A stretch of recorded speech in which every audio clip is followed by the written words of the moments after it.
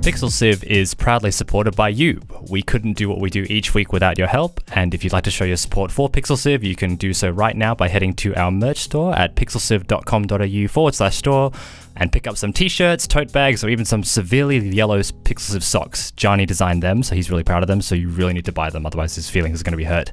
Head to pixelciv.com.au/store and enter the promo code SIFTERS to get 25% off your order. That's pixelciv.com.au/store and the promo code SIFTERS.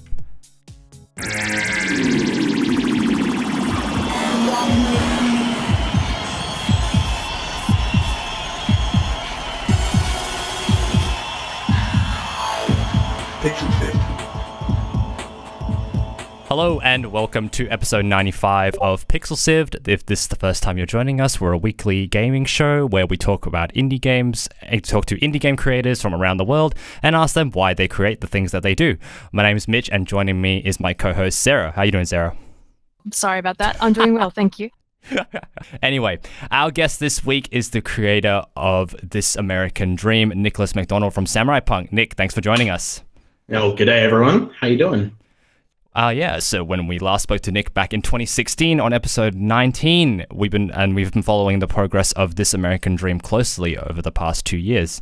We're really excited to have you back on the show to talk about it. But first, Sarah, what are we looking at today? Today, we're going to be discussing video games and time, the issue of whether video games are too long or not, and is it fair to criticize a video game based on how quickly you can play through it? Yeah, so all that and more coming right up.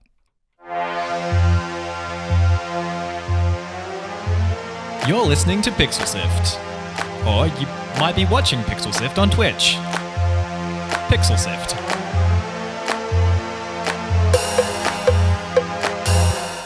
So, the length of video games. So, some people have been saying recently that games have become a bit too long. I'm not really sure that I agree with that. It seems like if you don't enjoy a video game enough that you find it too long, I think maybe you just might not like the game. What do you guys think of that?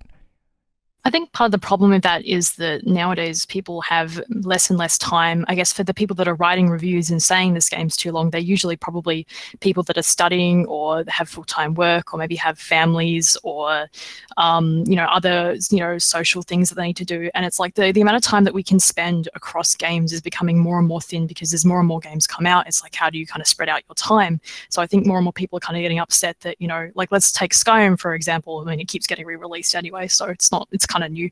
You've got all these different quest lines. How do you kind of get the most out of all of that when the game is just too big, realistically, unless it's the only game you're playing, I guess. And when people need to divide their attention between so many different titles, I guess it is pretty easy to feel overwhelmed. But to say a game is too long, it seems like not long ago we were criticizing Order 1886 while not being a very great game as a whole. We were criticizing it for being too short, and that kind of thing. Has that gone away, do you think? I'm not sure. I mean, looking at the Order, I was doing some research onto that today, and I thought it was very interesting, like what I dug up. The big criticism around the Order seemed to have come from one particular YouTube video where a guy played through the game in about 5 hours' time. Now, the big thing to keep in mind here is that apparently, I didn't find the video, but I read a couple of articles on it. The articles described that he didn't do any exploring. He just kind of went straight for the waypoints, didn't kind of take his time, didn't really kind of look around like you usually do. You want to look at the scenery, you want to check out maybe just some side areas. You want to kind of just take your time and enjoy it. He kind of just rushed through, not like a speed runner, but like somewhere in between, like someone who was just dead focused on getting through the game as quickly as possible without, using exploits or anything like that. And a lot of people kind of took that and was like, oh, this game's too short, when, in reality, the devs of the game were looking at, people that were clocking in hours between 10 to 15 on average instead. And it was kind of like, well, that's a bit more an accurate representation of the length of the game. And, but people were kind of using that as a huge criticism against the game costing a AAA price. Though I'm not sure. I mean, I guess it really just depends on the game in question. Nick, I understand that you have some views toward this. Care to share your thoughts? Yeah, so I think I could definitely echo that. I think it's because a lot of especially the critics playing video games right now, a lot of them grew up in the era of the classic Japanese RPGs that are in the tens to 80 hours of gameplay. And there's some amount of entitlement there that they've grown up with, but then they moved on to, writing about games and becoming adults at the same time, and having to put up with the fact that they don't have the time to play all of. Oh my god, sorry, Justin's in chat. And they don't have the time to play these games. So it's like a constant back and forth between gamers who are young, right, and want to get the most value for money from their titles, and then the people who are increasingly aging with the games, and as developers and press themselves age, we're starting to see the sort of divergent needs of customers, despite the fact that games tend to be marketed broadly as opposed to like very focused, you know? Nick, speaking, like going on from the idea of, I guess, marketing and price and stuff, one of the big complaints that I saw, or like one of the things discussed around The Order in particular, because it was a game that sparked a lot of controversy around its short playtime, arguably. One of the CEO of the company that developed the game made a statement saying, you know, like that he'd played 2-hour games that were far better than, you know, games that lasted him 16 hours. And he kind of used that and a couple of other statements as justification for, you know, we should be allowed to make short games. I don't think there's anything wrong with that. But a point that one of the articles that I wrote from Forbes brought up was that the 2-hour games that he played surely were not sold for $60 US, you know, in comparison. What do you think of that as far as, you know, the cost of a game reflecting upon its length and the amount of experience that you get out of that? I think to an extent, again, this is as I also become older, it's becoming more like finding time to play these things is becoming worse and worse and worse. But to an extent, I think that's totally true.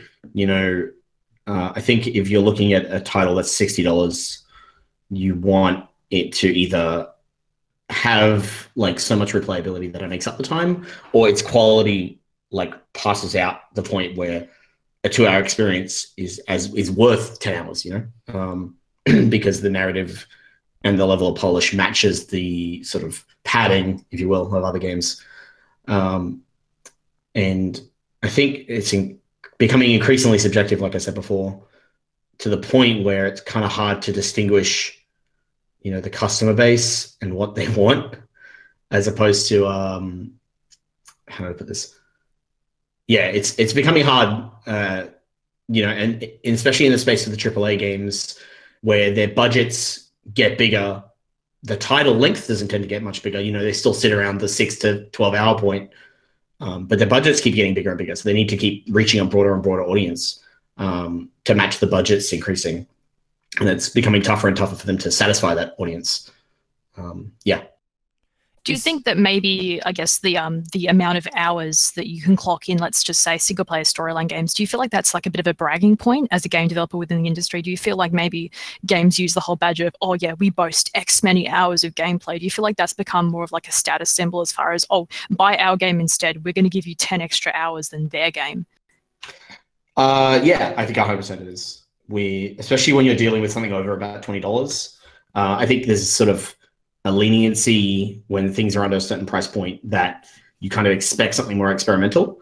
But when you get to the price around $20 to $60, like consumers, and this is less of an issue on Steam, but consumers start to expect a certain style of experience and a certain amount of content for every dollar, to go as far as some people who expect a certain amount of megabytes per dollar, but they're a little silly.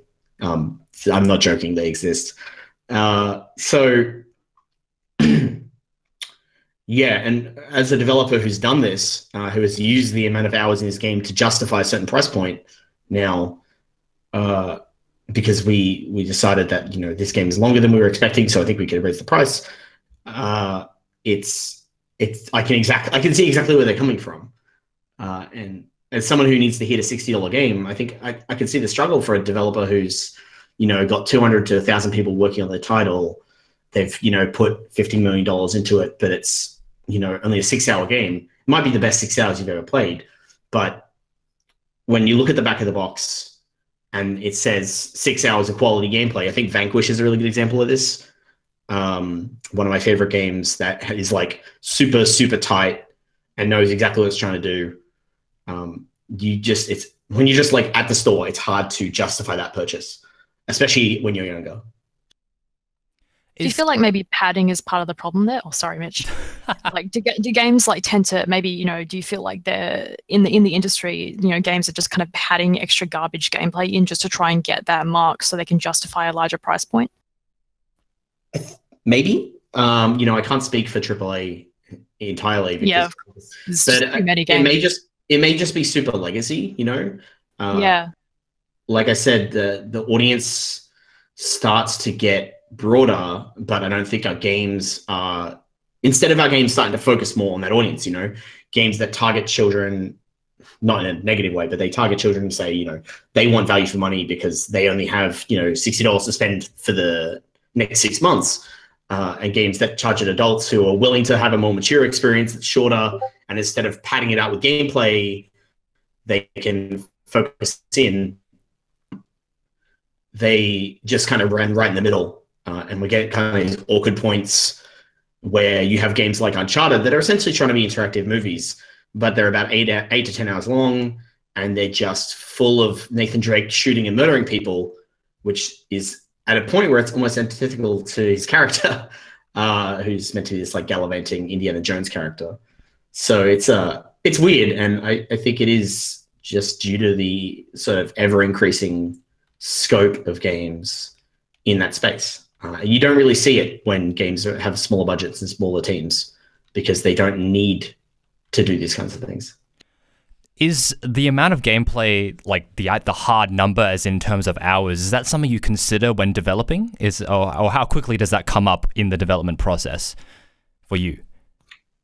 Yeah, so I guess we've got 2 good examples, maybe 3 now, of this. So like Screencheat, we were never thinking about it in terms of hours, I guess, because it's a multiplayer game that we're trying to get people to play over and over again.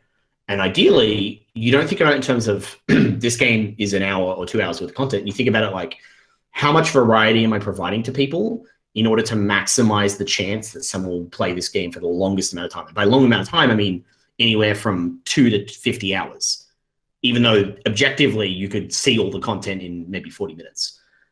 And then with a game like American Dream, it's linear, it's narrative-based, but that game is, every minute kind of costs money in that game like that because the writing requires voiceover to be recorded and every scene in the game requires custom art to be made. So it's a really different sort of conversation to have where, you know, Screencheat, I could say like, okay, I'm going to add a new map. It's going to add a pretty clear amount of value to the title. You know, it's, you know, 11 instead of 10 maps. That's another chance that someone will play for an extra amount of time because they'll play this map for a little bit longer than they would other maps potentially. And then, you know, it'll take me a month and I can see the exact value return on that. But in American Dream, you go into it and you say, okay, we want our story to kind of feel in the 3 to 4 hour range. How much is that going to cost? More than like, do we want to hit the 5 hour mark? Do we want to hit the 4 hour mark? I think for us, especially with the American Dream being a satire, we didn't want to overstay our welcome. So it was actually important for us to keep it on the shorter end, not stretch it out too long. I think like it is just one of those things that you really need to consider when developing a game. It almost seems tragic that you have to think about exactly how long can I keep people's attention spans for. It's just so interesting to me. Yeah, I'm just going on our Steam page now. I wonder if we're even listing the hours the game takes. We list the amount of levels. We don't list how long the game is. But you know, when I was talking to press, we often would remark that it was a 2 hour to a 4 hour game. This is back when we didn't know exactly how long it was actually going to be. And that's important because, especially in sort of the experience category, which the American Dream kind of falls into, people are looking, because they know that they're not going to get a lot of replayability out of the title in terms of, you know, extra goals or all the secrets they can find. People are really looking for like value for money in terms of time. Yeah, I got a comment from SQDJ on the Twitch chat. He says, "It saddens me that there are people out there that want more gigabytes for their dollars." Who are these people? I don't want to meet these people. Seriously. Yeah, I've never heard of that before. Like that just seems insane that anyone would kind of would measure a game based on gigabytes so when you consider that some games' art style is so minimal and would take a lot less, and other games would just require more because their assets are larger of a completely different kind. Like, what are your thoughts on that? This came out around No Man's Sky, actually. No Man's Sky landed at about 3.5 gigabytes. And they were like, how can this be an 80-hour game or whatever? It's only got 3.5 gigabytes of data, it can't be that big a game, because they obviously didn't understand the way the game was constructed, because they used to, you know, and it's actually getting to the point because of all the high def textures in your modern games. I think I downloaded Halo 5 on my Xbox, and that thing was 80 gig. You know, the data sizes are getting so big that it's like directly aligning with what people understand as content. Fallout 4 is a good example as far as size. A friend of mine downloaded it the other day, and it was like I don't know, 80 gigabytes or something. It was huge. But then again, you know, that game's very different to the way that No Man's Sky is constructed. But I guess people that aren't involved in the development of games just have no idea of the construction that goes behind it. To me, to me, almost a smaller game is better because of just the internet speeds I have to deal with. It's like, if it's like, oh, it's smaller, oh yeah, I'll play that right now. Yeah, awesome, I'll get that. I think it, and I can only speculate that these people saying this are like younger, but my guess is that they really are trying to nickel and dime all the money their parents are giving them, or they made at their weak job they have. So that's my only theory on this. And maybe if they're older, it's because they carried that over from that mentality. You know, they're still, you know, they're in their early 20s, but they still need to maximize every dollar they spend on games, because that's just how they started to think. And I had that mentality for a while. You know, I finished the new Kirby recently, and it was fairly short. I think it was a few hours long. But at the end of that experience, I'm like, this was really short. But I'm pretty sure every level was almost identical. And that's the issue I took up with it. But that might be just because of the game designer side of what I do now. Ah, that's a shame. Anyway, we will move on to our next topic. We are going to talk to you, Nick, about the American Dream. Pixel Sift. Pixel Sift. No, seriously, Pixel Sift. No, seriously. Pixel Sift.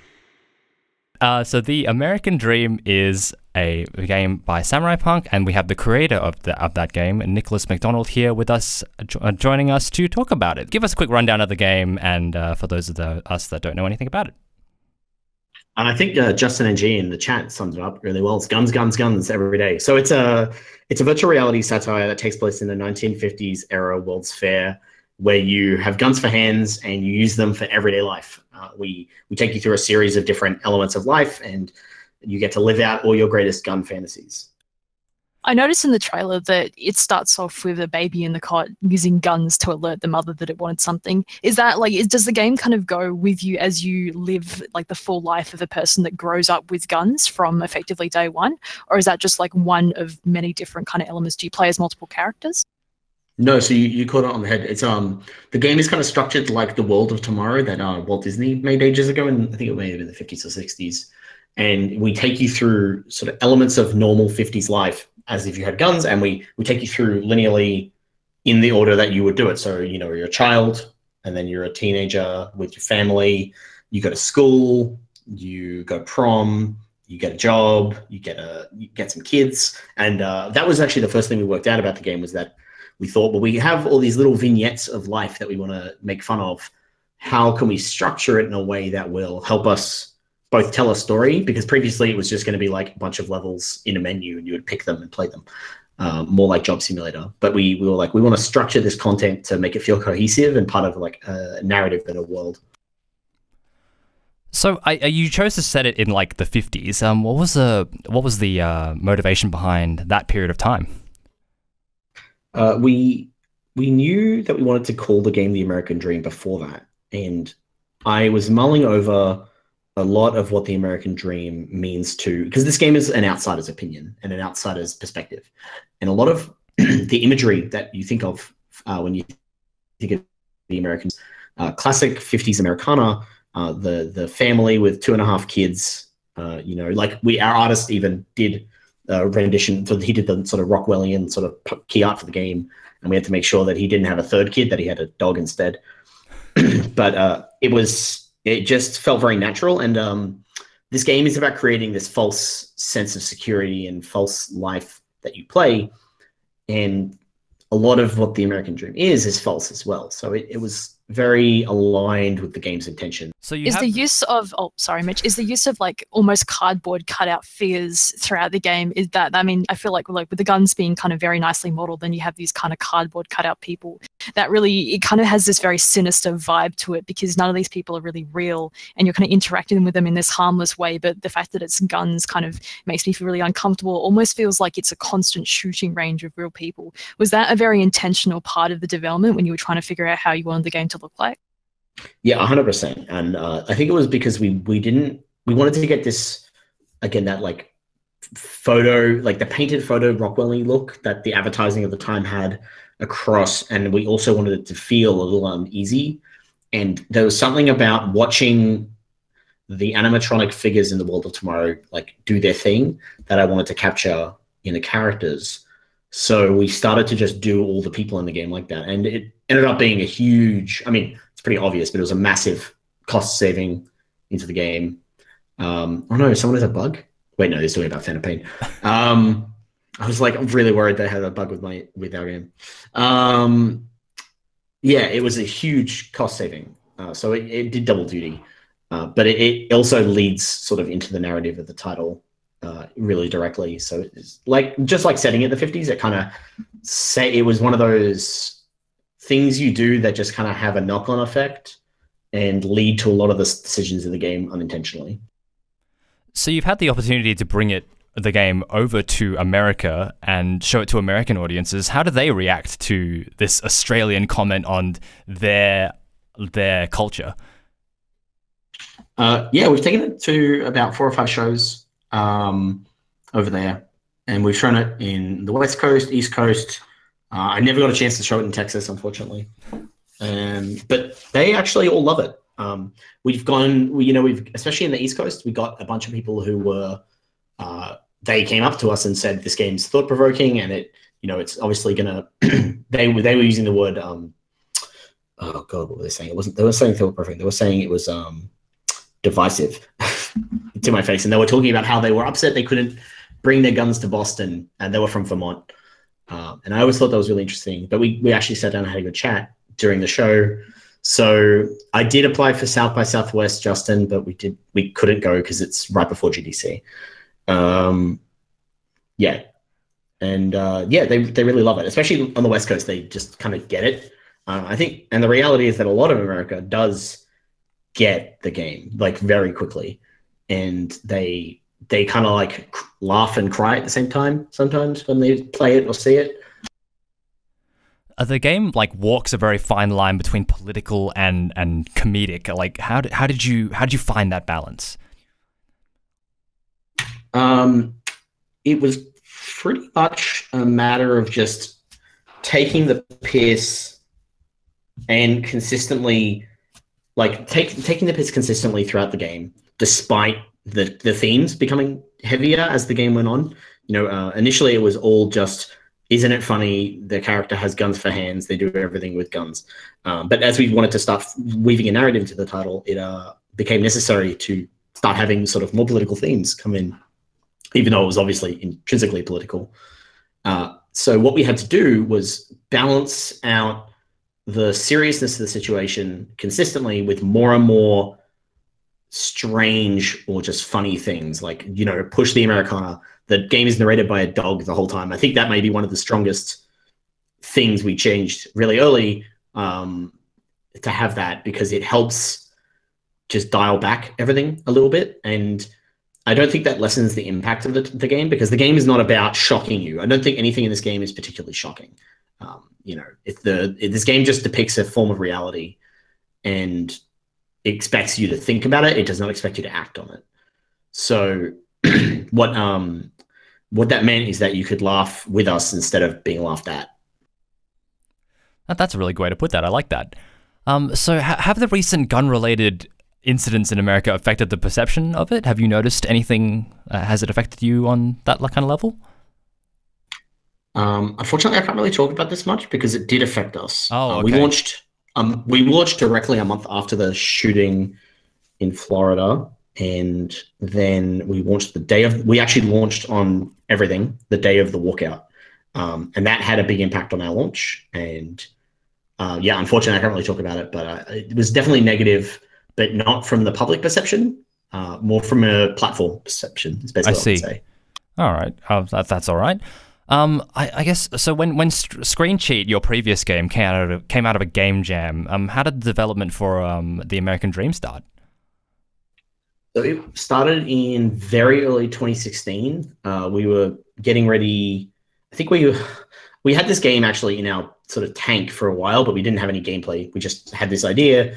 I think the original pitch document was called "I Have No Mouth and I Must Shoot," and it came from an internal joke where we were thinking, wouldn't it be funny if the guy from Call of Duty went home and tried to live his life? Because characters in FPS games notoriously don't talk or interact except shooting. So that was the impetus for it. And we had mulled that over for a long time to the point where it became like little shitty PowerPoint presentation I made saying like, I'm going to make this little game about doing everything with guns. And I threw Sony the email and said, I want to make this.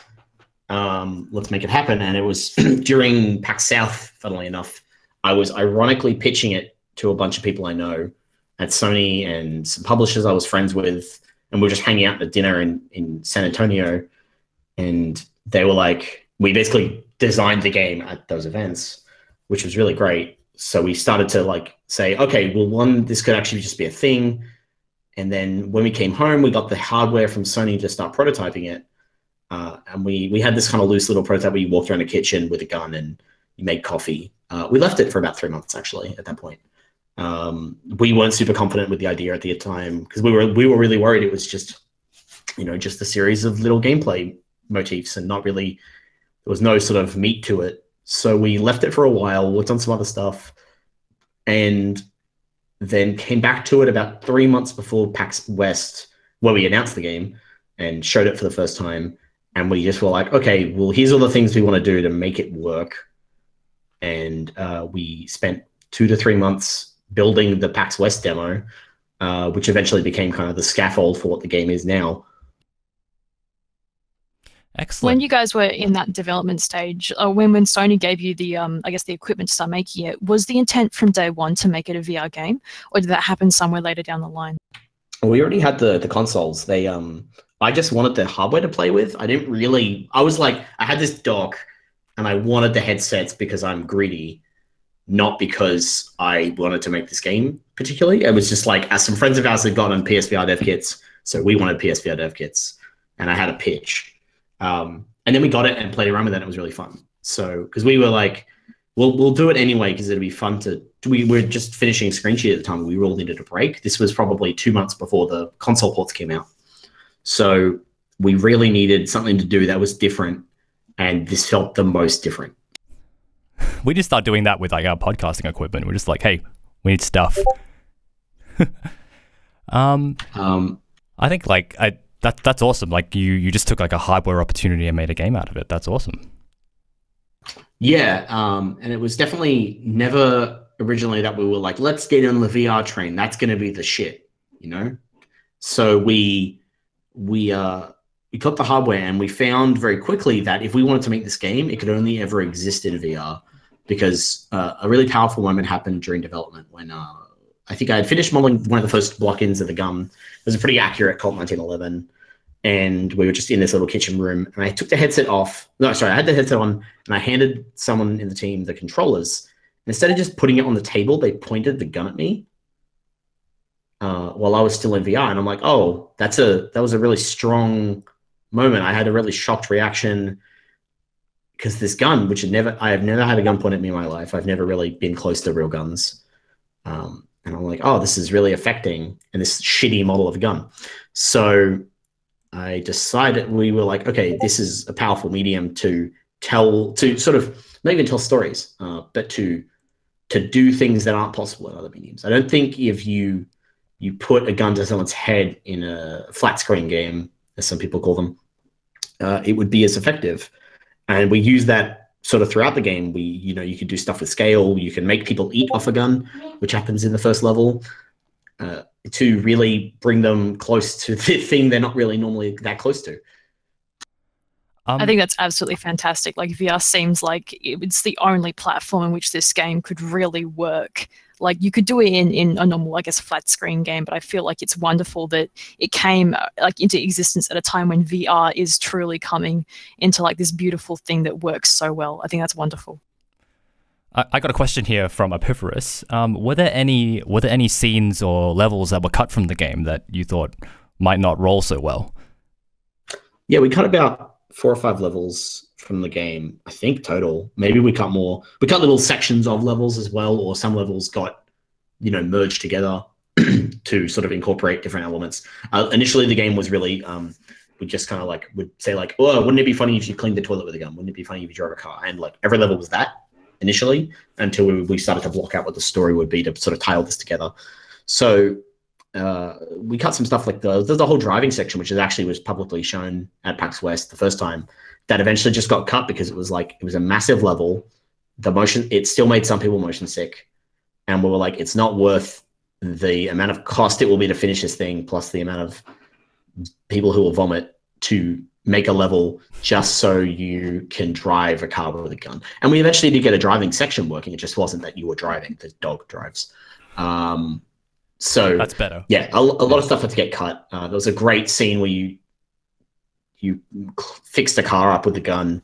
It was like sort of the loosest mechanically. You just hit the car with the gun, and it would get its health bar would fix up, and then eventually spiders started falling from the roof, and you had to bash them off your head or shoot them as they were coming down while you kept fixing the car. And it was like amazing, but we just were like, okay, well, one, this isn't a whole level on its own. It's just one really good joke. Also, it's just another game. It's for the Australian dream. Yeah, it's a sequel. All right, so unfortunately, I've let time get a bit away from us there. Thank you very much for joining us, Nick. No worries. Thanks for having me. It's been good having you on, and thank you very much for joining me, Sarah. And and also to the viewers, thank you for joining us for another episode of Pixel Civ. This episode in particular was produced by Scott Quigg, Fiona Bartholomaeus, and our executive producer, Gianni Di Giovanni. As always, we'll be sticking the links to the topics we talked about on the show notes for our website at www.pixelciv.com.au. So Sarah, what can you tell us about the store? Sorry, you can support Pixel Sift by visiting pixelsift.com.au/store and pick yourself up a sweet Pixel Sift t-shirt, tote bag, and more, which I haven't done yet. And you guys should do that before me, because then you'll be way cooler than me, even though I'm on Pixel Sift. You can also enter the promo code SIFTERS and you'll get 25% off your order. That's pixelsift.com.au/store and promo code SIFTERS. Yeah, so you can also find us on all the social media where you get alerts. We go live, so to get all the alerts when we go live, and you can submit your questions and ask the developers we speak to. Also, you can ask them questions as well. And on facebook.com/pixelciv, twitter.com/pixelciv, twitch.tv/pixelciv, and youtube.com/pixelcivau. And Sarah, if people want to listen to other episodes, where should they go? Now, before I answer that question, Mitch, we need to ask Nick, where can people, the good viewers, find more information about the American Dream? The best place is just samuraipunk.com. You can see all our other games on there as well. Thank you, APVR. It's got all our stuff. We have a store, lots of cool merch, and the American Dream's all out there. You can also just find it on Oculus, PlayStation, and Steam. I just noticed our Nightbot was destroying Nick in the chat. That was, I'm sorry about that. Excellent. Thank you very much, Nick. Now, you can also go to our website to stream episodes, subscribe as a podcast, either on iTunes, Pocket Cast, or using the RSS link on our page.